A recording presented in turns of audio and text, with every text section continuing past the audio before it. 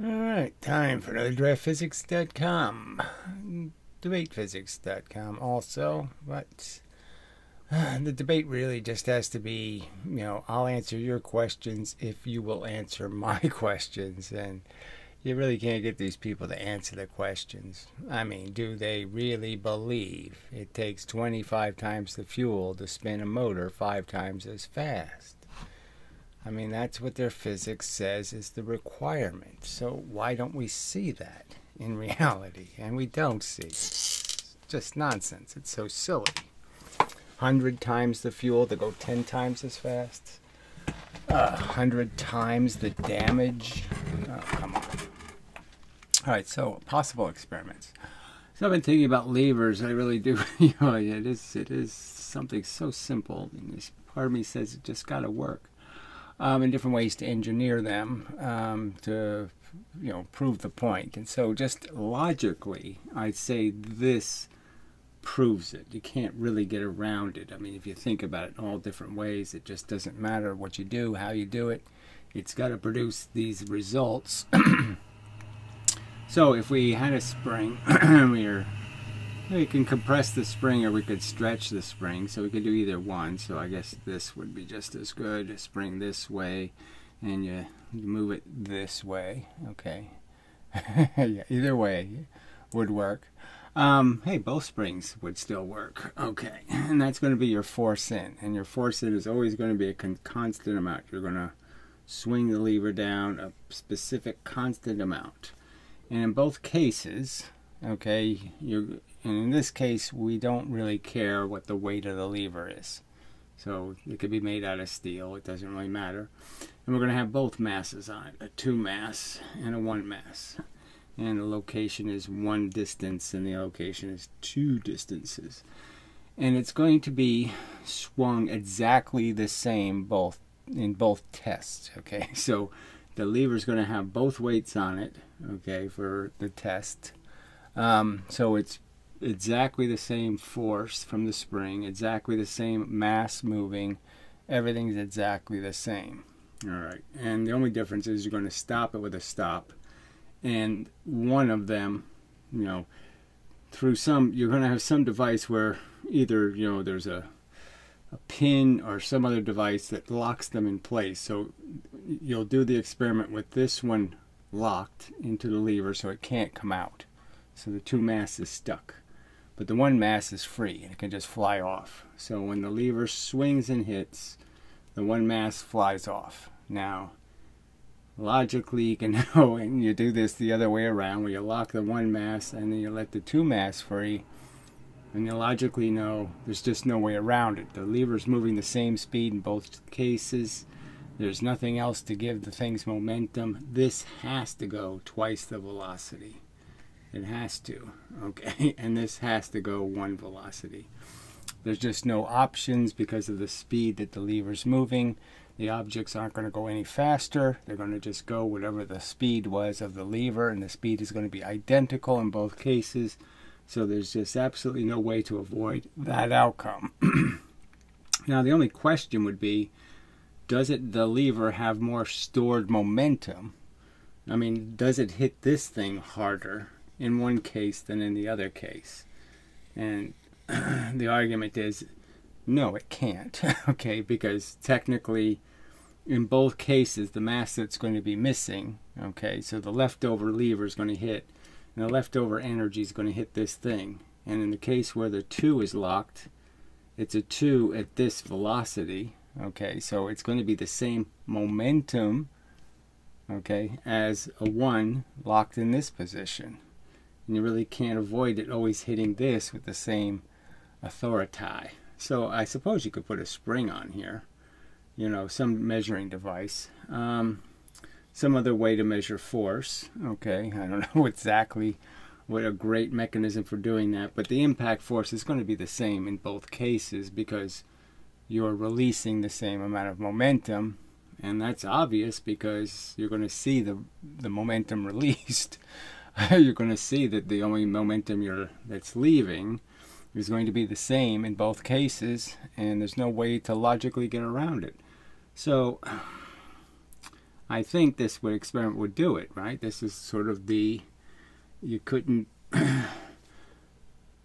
like I said, even drawing it, I'm saying, okay, what's the counter argument?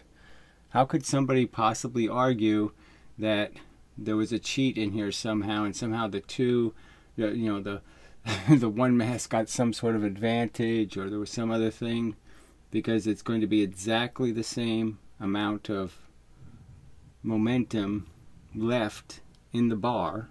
It's going to hit this thing just as hard when it lets the 2 free as when it lets the 1 free. So yeah, it really isn't any place for it to be hiding. Any cheat, any deception. Alright, so it just basically proves what I've already proven, okay? I mean, frankly, by creating the oscillator, right, with the 1 mass all the way out there and 4 masses here, and it oscillates perfectly. I mean, that already sort of proves the case. Alright, anyway, so an alternative version, the one I thought of first, actually, that I liked. Same idea here. Okay, sorry, I just put a spring on here. Okay, so you're going to use the same exact force. And in this case, I was thinking of steel or glass, but the idea would be is that you would have a good surface for hitting them. Instead of launching them, you're going to hit them. And probably the idea would be to hit pendulums. So your stick is going to move this way, and the pendulum would be swinging this way. Or conversely, the stick would move this way, and you're just going to bang, hit the pendulum. And so, with like a half, embed the masses inside this, so that I just to make sure that it's like there's the same amount of contact.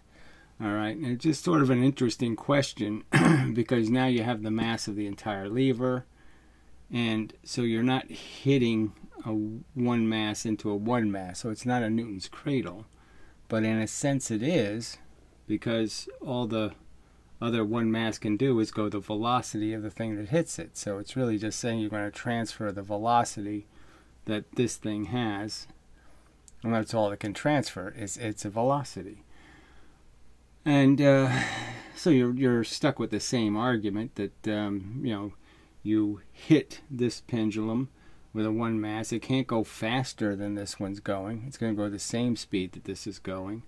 And it's, the same thing's going to happen here. It's going to go the same speed. There can't be any excuses about the you don't have to worry about the weight or mass of the lever, because it's going to be not the same mass as this weight or this weight. So it's not really going to be an issue.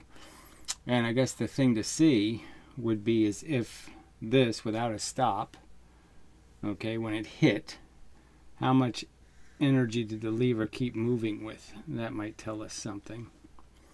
But I'm thinking the transfer is going to be exactly as before. You're just going to extract the momentum. This one's going to have the same momentum as that one's going to have. It's going to extract the same much. This one's going to extract it by going twice the velocity. This one's going to extract it by going 1 velocity.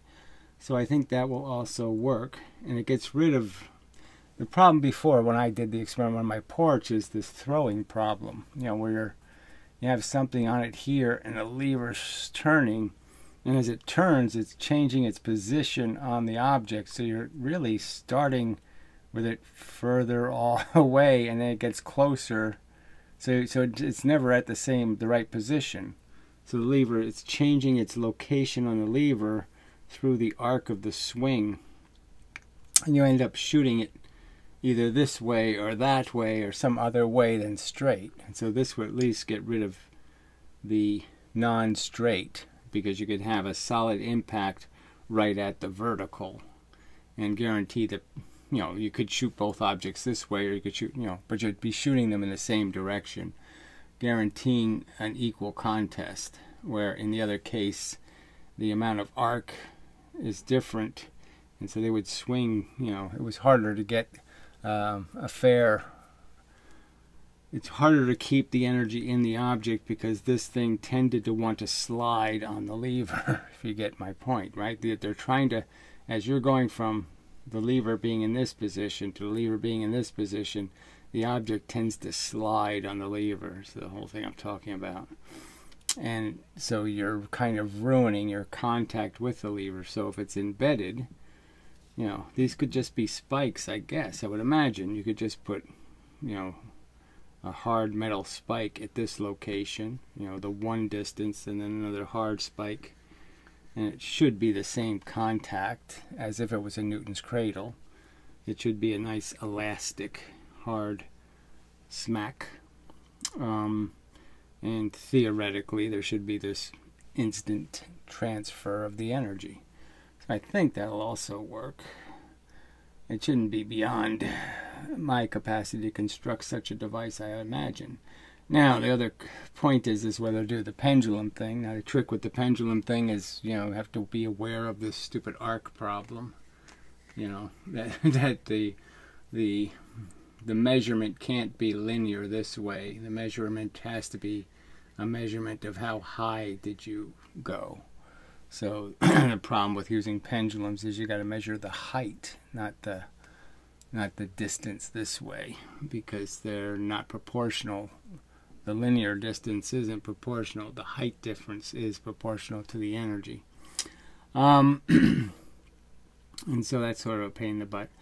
And the, you know, this, I guess, the doing it on a sheet of glass with round objects that have a very small amount of friction would probably be the way to go. So, yeah. So anyway, that's that. I guess we could, you know, partially deal, since I'm here, with a Piro comment, but I don't see the point of it, frankly. Okay, he wants to, you know, he always wants to just change the subject. So instead of dealing with the simple truth that it's a different amount of energy if I do two things, right? So if I drop something 4 times the height in free fall, we know it's 2 units of time, okay, and it hits with a certain force, all right? And then if I did the same thing where I dropped it in 4 increments of time, okay, now I do have 4 increments of time. I mean, the fact is it'll fall this first distance just like this. This is 1 unit of time. This experiment will be identical to this experiment, right? So there's no argument about what's happening.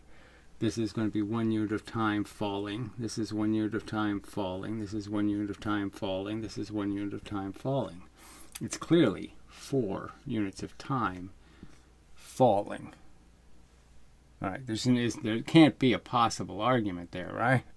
Okay, and that doing this, theoretically, like I said, if I just built this structure, all right, this staircase thing, okay, and we just measured the change in the pressure, right? I could have a regular, you know, I could take the 4 balls right here, and you still see that? Almost. Oh, wrong way. That way. Okay. And I can just drop them one at a time. So as I drop this one, it hits this surface, registers a force. I drop one. It hits the surface, registers a force. There's just no doubt that that's going to be the same as me just dropping these one at a time. And the question is, obviously, I can't make, dropping these one at a time, I can't compress this spring 4 times. You know, I can't make 4 impacts that add up to, okay, the same weight. All right, because the thing bounces back. You know, I don't get to keep the weight I have already put on it. I don't get to keep it. All right, the spring pushes back, so they're not happening in the same time, and so I can't just, you know, I can't make the 4 pounds dropped this distance. Okay, let's say this is 1 centimeter. All right, that's the distance where you double something's weight. If I drop 4 pounds 1 centimeter, it's going to weigh 8 pounds. I can't drop 1 pound, okay, and expect it to weigh 8 pounds. If you know, I can only expect it to weigh 2 pounds, 2 pounds, 2 pounds, 2 pounds. So until you figure out a way to make something that's happening slowly and convert it into something happening quickly, you know, that's the real liability. Now, a lever can do that to some extent, but we know there's losses in all these mechanisms, and so I can't do a direct conversion. I mean, I can't take a bowling ball's energy, let's say even an 8-pound bowling ball's energy, and I can't just convert it into a bullet. So I can't go from 8 pounds to 8 ounces and put all of the energy into the 8-ounce object.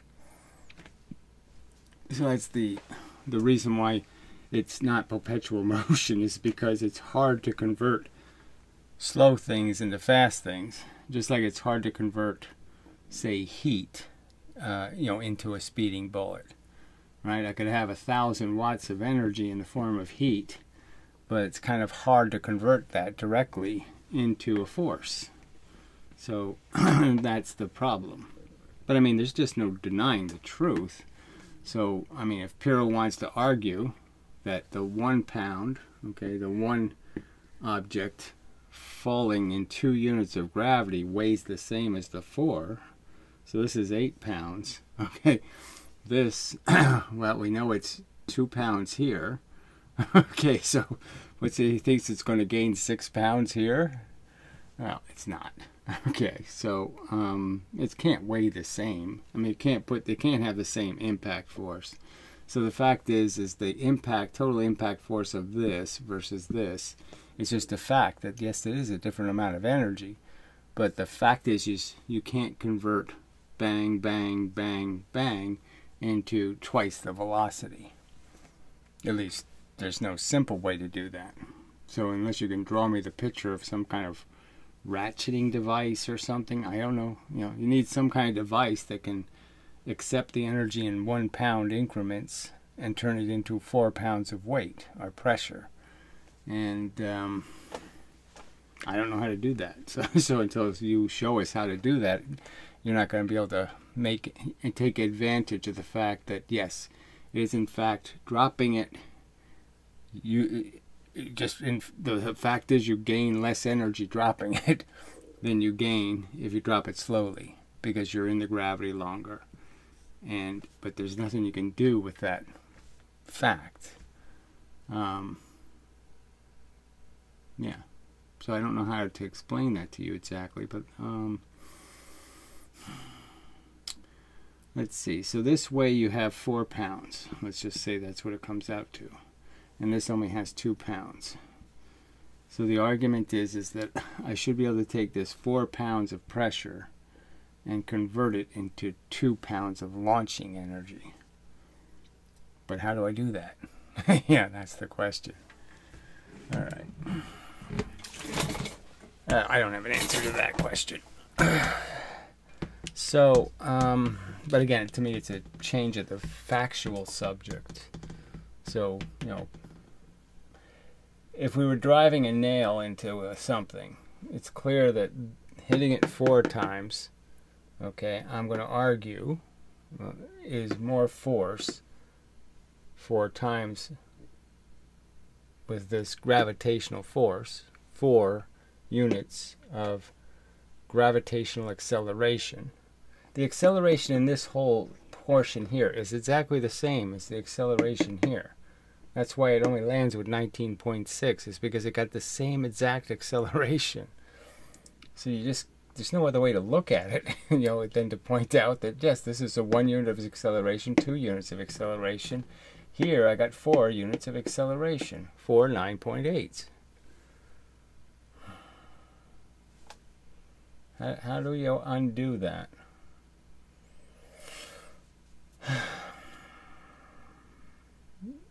Yeah, I mean, well, anyway, maybe I'll pause and I think there's got to be some way to explain how it's just the way it is. All right, I'll pause and see if there's anything else. All right, I think at least I can turn his own paradox on him, okay, just to argue what their theory would say in the same circumstance. So in this circumstance where you have 4 units of mass, okay, and you're going to drop it this 1 unit of distance, right? And you're going to have a certain impact weight. Impact weight. All right.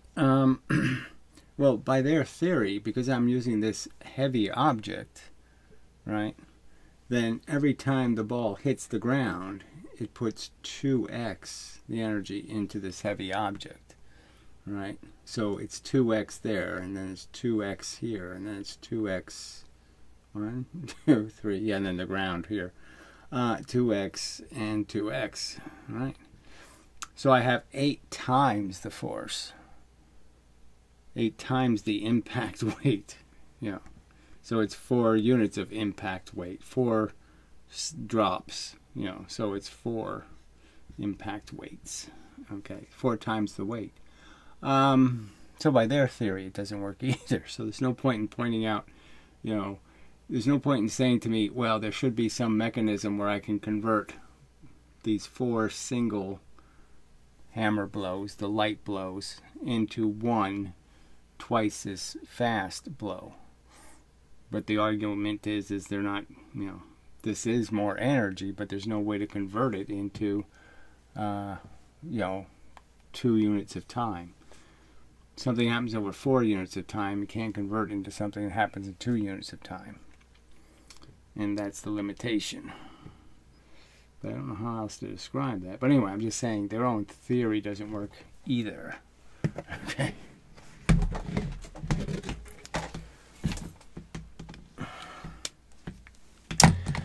Alright, so that's probably enough. So we'll just leave it there. Anyway, we'll see what gets built eventually. So the Dispar lab, as far as I know, he's not going to bother doing, you know, the simple thing of just showing the pendulum swinging and then actually controlling how much energy he puts into the pendulum, and through that simple mechanism finding out that he can tell by how far the pendulum bounces and reflects, how high it goes, how much energy it has. But we'll see. Alright, so till the next time and such. I mean, I could explain that for a 4th time, but, you know, I've already done the videos.